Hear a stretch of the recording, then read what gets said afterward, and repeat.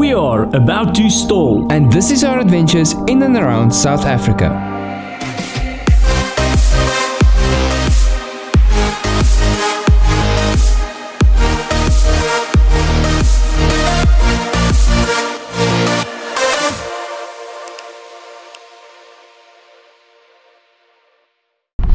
What's up everyone, super excited to finally do the big reveal. Now to many of you this will not be a surprise, but to those of you who don't know, woohoo, it's gonna be good.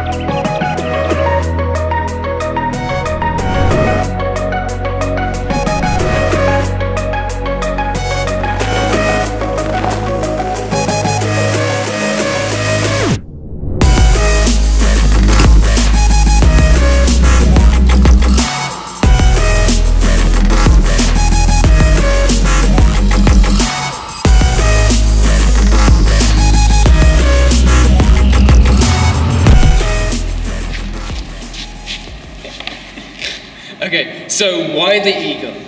Well, for one, the Kit Fox is out of service because we're upgrading the Rotex engine from 115 horse to 165 by Edge Performance. That's going to be insane. Insane. And having no plane, we looked at ways, how can we promote aviation? How can we inspire people to fly without an airplane? And we thought, aerobatics. Let's go do some aerobatics. Yeah, people love aerobatics and air shows. So we needed a plane. And this little Eagle behind us was in the market. Number one, she's a looker. Number two, she's got a 200 horsepower engine. So we decided, why not? Okay, so I'm super curious, and I know our viewers would like to know as well. How does flying the Kit Fox compare to flying the Eagle? Well, for one, they're both tail draggers, which means on the ground they are extremely busy.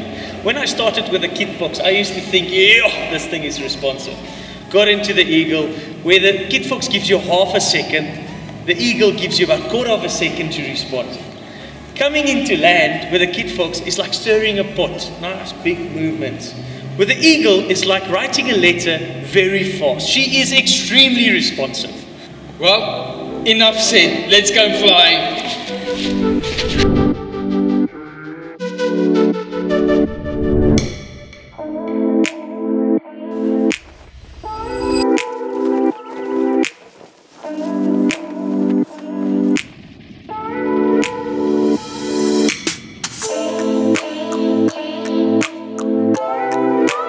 On traffic, Echo Bravo Romeo, backtracking and runway 36 to holding point, Echo Bravo Romeo.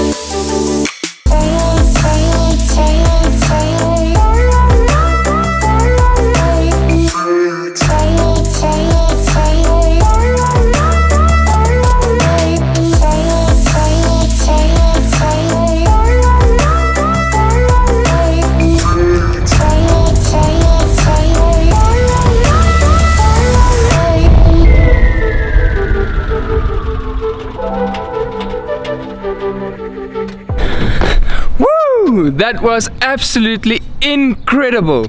The Eagle is just something else. Okay guys, that's it. I hope you enjoy our little Eagle. Follow our journey through aerobatics as we share them with you.